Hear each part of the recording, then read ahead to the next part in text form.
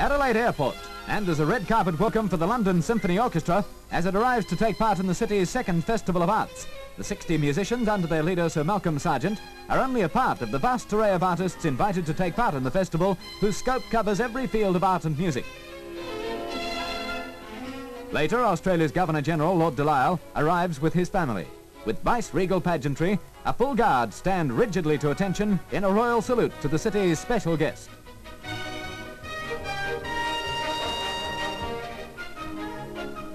Then Adelaide turns on the carnival mood in a wild ticker-tape reception for the Governor-General. It's a fitting prelude to Australia's greatest festival of arts, a brilliant showcase, displaying our nation's cultural achievements to the world.